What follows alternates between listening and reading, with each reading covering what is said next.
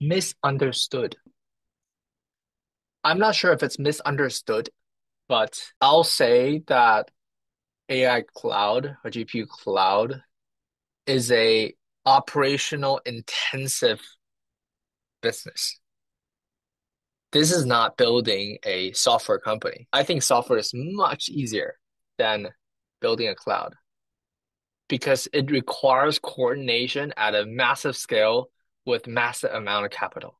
I would say it's basically you can call it software on steroids or real estate on steroids, which is like you're building a, you're not only trying to find power for my servers, and you're putting all these servers in serially connected fashion that even one server goes down, the whole cluster goes down. So there's multiple failure points, right? So the redundancies and the networking, the details that go through it, right? How many times you have a loose socket and your phone doesn't charge? Imagine that, but with 100,000 parts of potential loose sockets. Like, just think about that. That's nuts. And that's just hardware.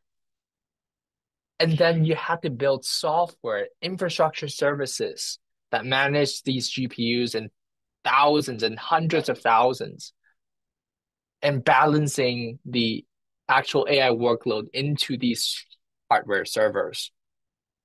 And then on top of that, you're building model services that extracts these GPUs compute and build into API format that's easy for any creator or developer to use. And on top of that, you're building an application that maybe the APIs are even too hard for enterprise to imagine what they can do. So enterprise tell us, here's exactly what I want to do. Help us. And we're building that, right? Think about that. The pyramid of crazy things that we have to do.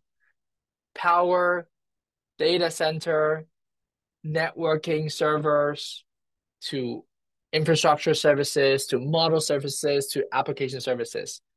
We did all of that